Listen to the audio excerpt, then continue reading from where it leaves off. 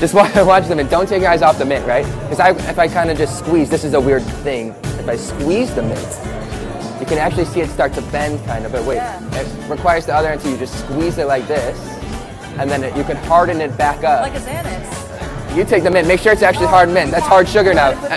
You wanted a mint, right? You can try it if you want. Minty, right?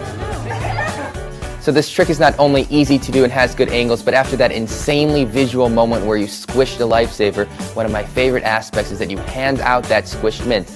The spectator looks at it for a second, and when they realize it's a real edible mint, they absolutely freak out. Wow.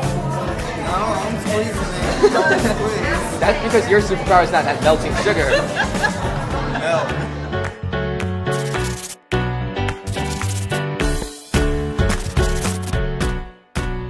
High five, mint, man. Boom. Fresh, new, and also tasty and delicious. So we squished so much magic into this. Get it squished, like you squish the Lifesaver. We all know what our audience wants. They want strong, powerful magic and magic with Lifesavers, and now we can finally deliver. Seriously though, who writes these lines?